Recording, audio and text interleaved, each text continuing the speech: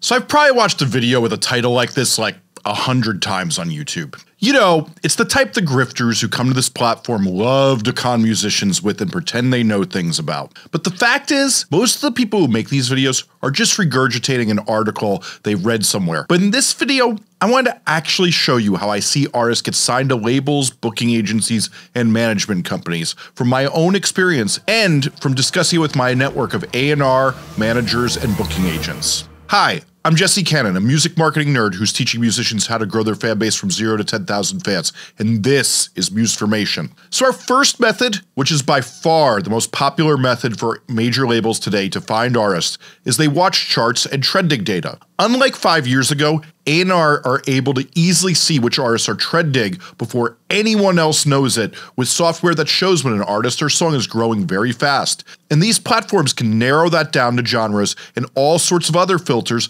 so if you're a person who's scouting talent, you can easily see only what you want to see. And this technique isn't old. It's just gotten way easier to do from your couch while a computer does the hard work. When I was a teenager, I was a scout for some A&R at big indie labels, which basically meant they recognized that since I ran one of the coolest record stores in New York City and did sound at clubs, I knew what artists the kids were excited about before a lot of other people did, so they'd bribe me with some pizza or a beer and bragging rights of being a unpaid scout in order for me to tell them which groups have a lot of enthusiasm before everyone else finds out. But now they can see that with data, and one of my last videos was about Chartmetric, which is a perfect example of the type of platform used to analyze this data, and that video is linked in the description if you missed it. Anyway, Chartmetric lets you see if an artist is trending upwards and if it's genuine and not a bunch of bots they bought. Since when we first got this type of data, a lot of A&R made the mistake of citing groups who used bots to generate plays, but now we're past that era, and while tons of clowns still use bots,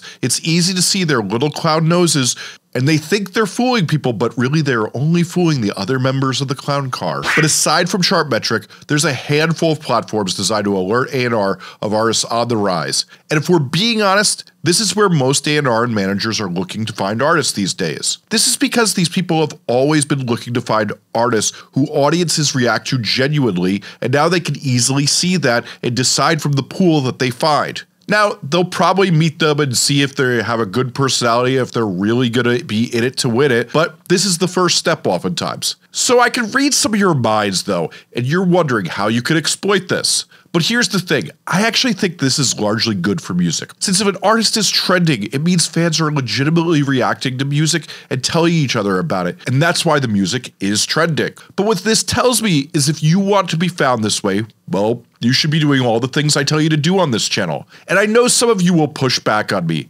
and say, what about artists like Bad Baby or the latest TikTok influencer boy turned singer? Yes, some managers at A&R are legitimately interested in working with these artists, but there's a hidden detail to how those people get signed, but I need a few minutes to get there, which brings us to our next method of how musicians get signed today. So our next method is cosigns. But before we even get into what I mean by cosigns, I want to talk to you about what I like to call island boys. And while I do not mean that you are questionably awful people with an extremely cringe look, and there are some similarities between what I call island boys and the atrocity the internet calls the island boys. What I like to call island boys are the artists who don't interact with their community at all. They don't work with directors who work with other artists in their scene. They don't use mixers who other artists in their community use. They don't play shows with anyone in their community, and yes, if you are familiar with this channel, they've done none of the work I talk about in my series on community, which if you haven't watched, I want to remind you, it literally starts with the video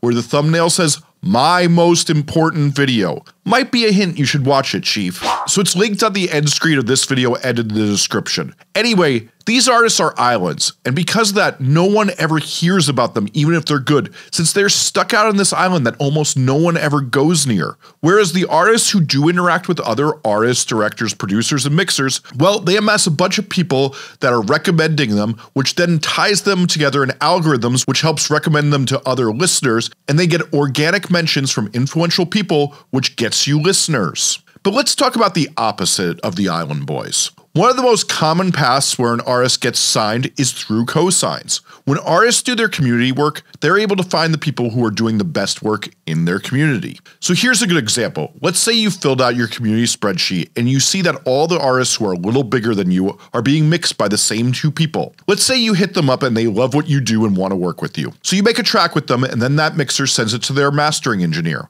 When you release your song and you tag the mixer and the mastering engineer on Instagram and they reshare your song praising it, you know who else sees it? All the other artists that they work with, their managers and A&R also see it because they follow those people because they work with them all the time and they have a relationship with them. And as long as your music isn't trash, you're probably going to have your world expanded and stop being an island. And I don't mean to imply that doing this once will lead you to be signed, but doing this consistently and then having other musicians from your community who also work with these people sharing your track, well, it continues the chances that the people in your community who work at labels, booking agencies, and management companies are going to check you out and see you're talented and know you're part of the community and want to work with you. We all know, all of us check out artists when we keep seeing their names being mentioned, especially by people we respect. It makes it way more likely. So this is the ultimate hack to doing that. Now, of course, this all compounds when you've done the same thing with directors, photographers, and designers for your album and merch,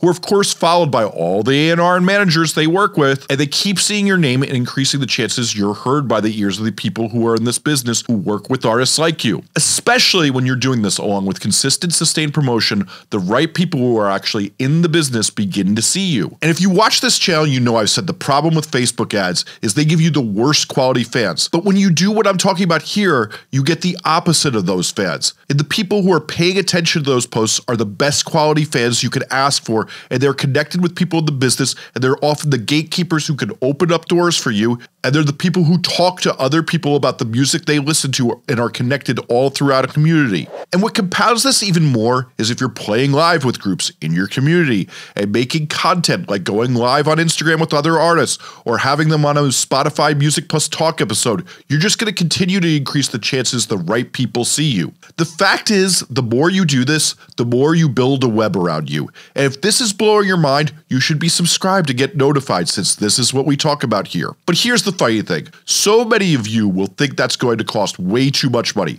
But the funny thing about music is oftentimes the people who are up and coming and doing amazing work are still cheap. I mean, now that everyone and their mother has a home studio, well, the price for even really talented people is often cheaper than you think, and that goes for video directors, photographers, and all sorts of other talent in the music business, unfortunately. I should say, once you have a cosign from a label, manager, or booking agent, they then take you to the other teams and contacts they have and try to get them on the team. So if you're found by a manager, they're often going to take you to a bunch of A&R and booking agents that they already work with. If you get the eye from one person who's in the business, they will often take you around and share your music as you put more of it out and try to get some of their contacts to come aboard. And if you want to see this in real life, a particularly great story that illustrates this is the video interview I did with Bartees Strange, which is linked in the description. I've been doing this YouTube thing long enough to anticipate the comments you all have, and some of you will say you've done this, but the people you work with never share your stuff. My first suggestion is find people who believe in you enough that they're dying to share it, and then second, examine if you actually tag that person on Instagram,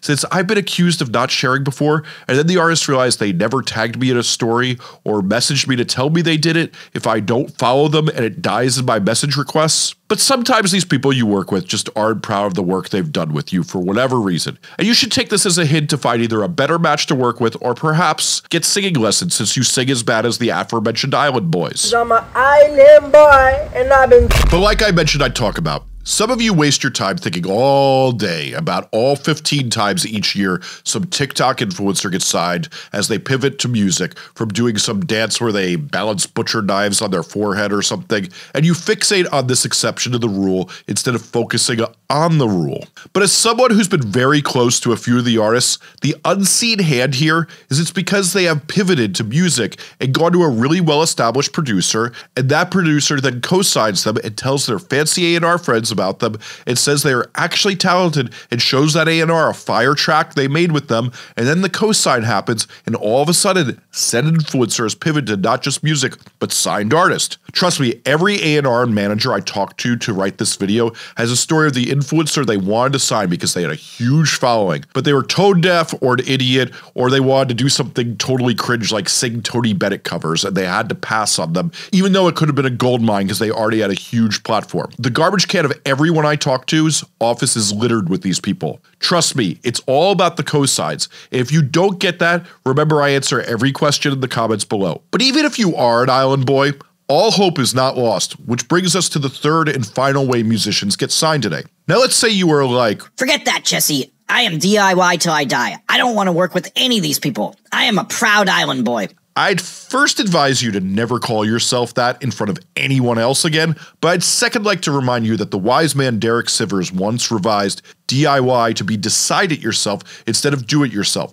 since truly what really matters here is that you get to make your own creative decisions, not that you do everything yourself, since I doubt you're going to do that forever if you get funding, since literally no artist ever does this when they realize they can concentrate their attention on what they're really good at and work with talented people that help expand their art and their minds. Anyway, the final way people get signed today is being good at TikTok. Truly, every person in the music business right now is combing TikTok all day trying to get it, and also seeing the groups who are good at it and trying to get their artists who are not good at it to learn how to be good at it. But they are also happy to skip that step and just sign an artist that's already good at it, and you can see it in a lot of the signings that big indies are doing these days and majors. Now I'm not saying that if you sing as bad as the Island Boys but are posting numbers on TikTok, you're gonna have contracts thrown at you like bras from Megabills at a Kid Rock concert, but if you are talented at TikTok and make good music, everyone in music right now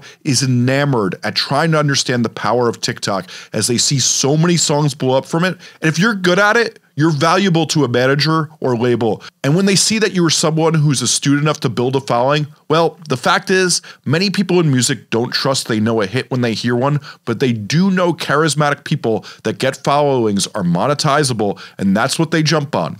Which kinda is like trending data, which we first discussed. But really, these are the only three ways I see anyone get signed that aren't exceptions to the rule or a total fluke. But listen, if this just blew your mind and you want to get this, well, you should definitely click on the video that's on the screen now, since it teaches you how to do all the things I just talked about to build a fan base and get signed. Click and keep learning. Thanks for watching.